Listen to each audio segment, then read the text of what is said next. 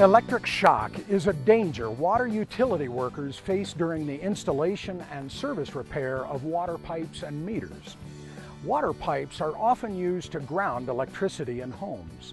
If there's a fault in the electric system, the pipe and distribution component can be energized with electricity. A severe or even fatal shock can occur if enough electricity is present in the pipe or meter. According to an AWWA study, more than 350 significant distribution system electric shock incidents occur annually to water utility workers. A much larger number of minor shock incidents occur each year, many going unreported.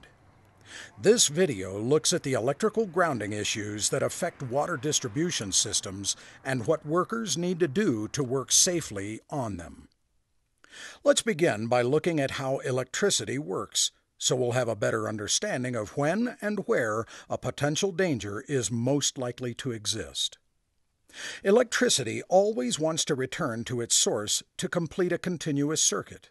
A typical circuit has two conductors, one that flows from a service panel to an appliance and one that returns the current to the panel. A neutral wire and ground wire are both connected to electrical ground. The neutral wire completes the electric circuit by conducting current away from the plugged-in electrical device. The ground wire is a safety device that carries electric current away from a device when the circuit or plugged-in device malfunctions.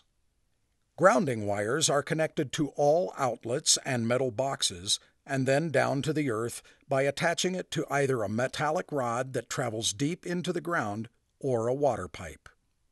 Poor insulation or a faulty neutral may allow the current to pass through the ground.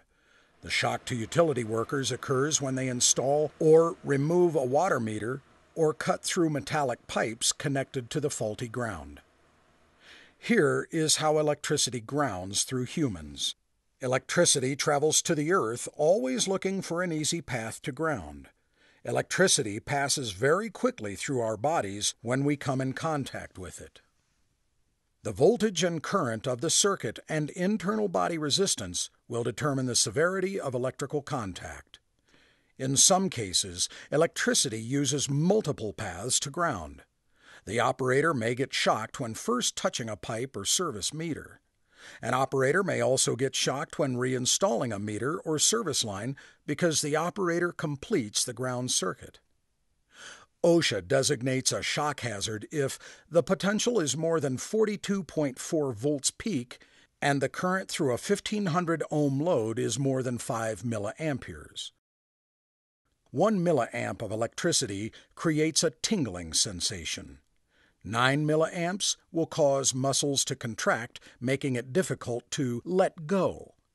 17 milliamps and above can cause extreme pain, respiratory arrest, and severe muscular contractions, and in some cases, death.